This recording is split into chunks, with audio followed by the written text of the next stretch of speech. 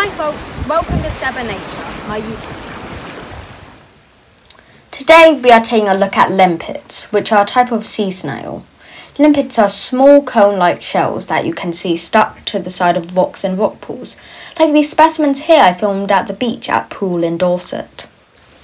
Limpets live in the intertidal zone, which is part of the beach that is covered by water at high tides and exposed at low tide. Limpets have a hard shell that they use to protect themselves from predators and the elements. They also have a strong foot that allows them to cling to rocks so then they can stay in one place, even when the waves are crashing over them.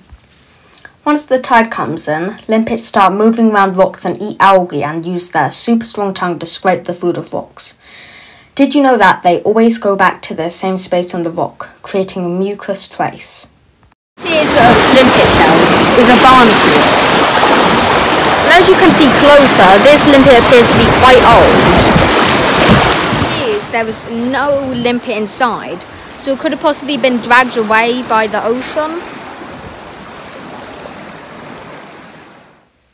The specimens you can see in my video are called common limpets and are native to the UK.